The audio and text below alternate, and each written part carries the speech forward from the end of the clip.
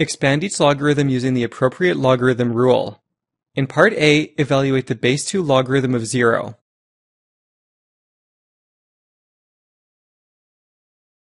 We can evaluate logarithms using other rules as well. The following rules should be memorized.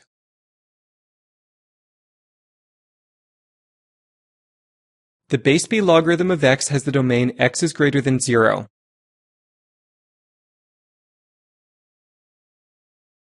The base b logarithm of 1 equals 0.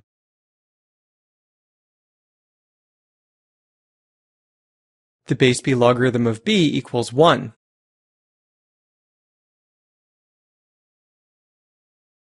B raised to the power of the base b logarithm of x equals x.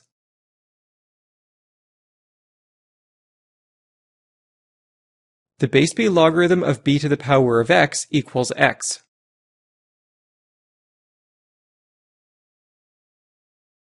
Returning to the question, the base 2 logarithm of 0 is undefined because the domain of a logarithm is x is greater than 0.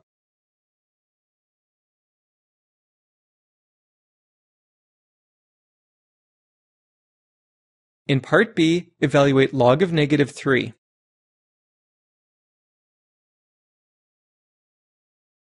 Log of negative 3 is undefined because the domain of a logarithm is x is greater than 0.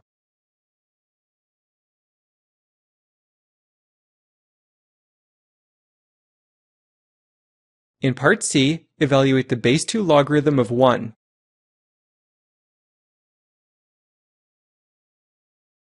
The logarithm of 1 is 0 for all possible bases according to the rule the base b logarithm of 1 equals 0.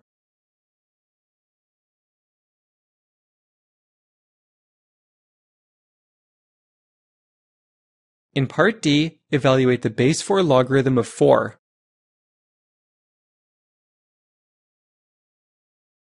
The base 4 logarithm of 4 equals 1.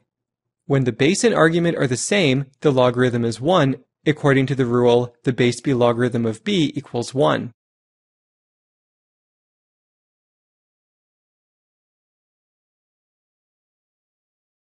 In Part E, evaluate 5 raised to the power of the base 5 logarithm of x.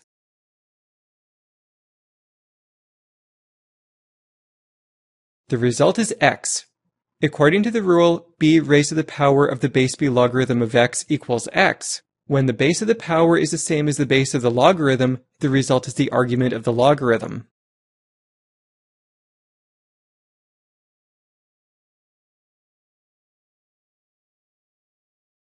In Part F, evaluate the base 2 logarithm of 2 raised to the power of x.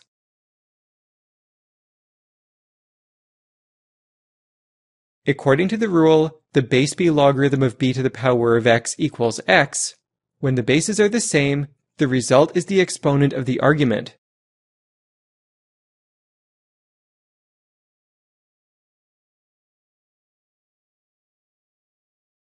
In Part G, simplify the base 5 logarithm of 25 to the power of k.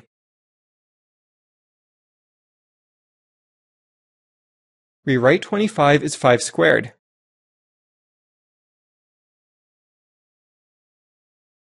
Multiply the exponents.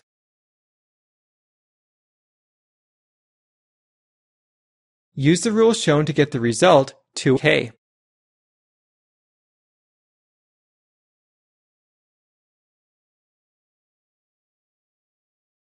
In Part H, simplify the base a logarithm of root a to the power of k.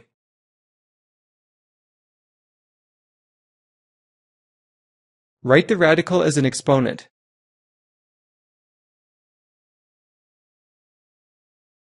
Multiply the exponents.